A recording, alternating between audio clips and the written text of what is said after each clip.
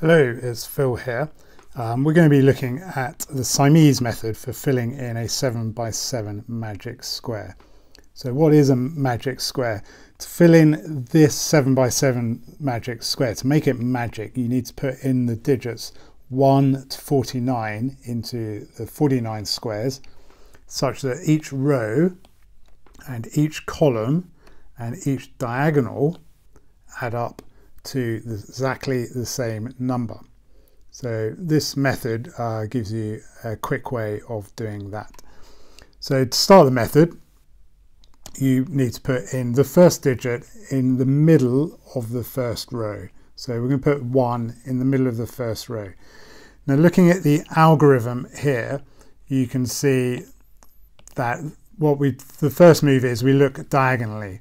So I next want to put the 2 in this square here, but this square doesn't exist. So going down through our algorithm, if it doesn't exist, we rotate round and we put the 2 in this square that has been wrapped around here instead. And then continuing the algorithm, on the next number, the number 3, we need to go diagonally to the top right.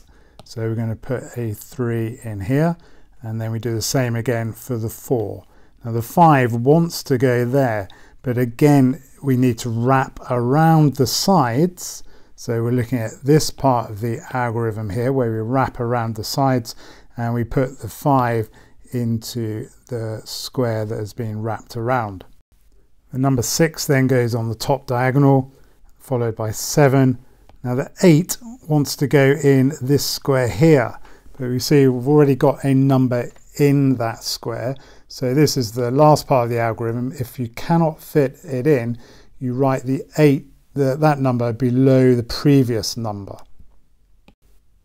So the 8 goes below the 7, which was the previous number. Then we go for the top diagonal, 9, 10, 11 wants to go here, so we wrap it down to this square here. 12's on the diagonal, 13 wants to go here, so we wrap it around to this square and we continue on. So 14's on the top diagonal.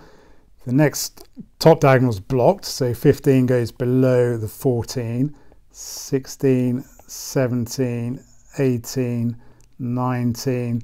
That top square there is off the grid, so we wrap it round to this bottom square here.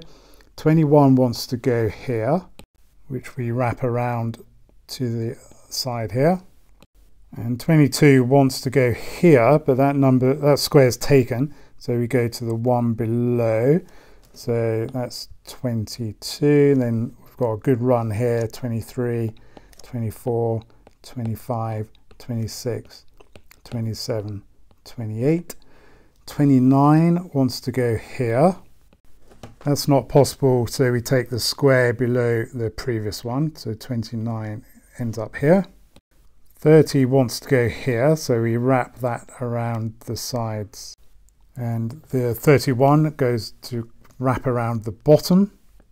31, 32, 33, 34, 35. That top one's taken, so we come down to 36, 37, 38, 39, 40, 41, 42. The next diagonal is taken, so we come below the 42, 43, 44, 45, 46, 47, 48 and 49. And there we have it, a 7x7 magic square. So let's just check the rows and columns and the diagonals add up to the same number. This row here adds up to 175, and you can check that the other rows also add up to 175. If you look at the columns here, they add up to 175 as well. So you can check for the other columns here. And this diagonal here also adds up to 175. And the diagonal here also adds to 175. So there you have it, a 7x7 magic square. So the next challenge is have a go at this with another size grid. Now what you need to realise is, or know, is that the Siamese method will only work with odd size grids.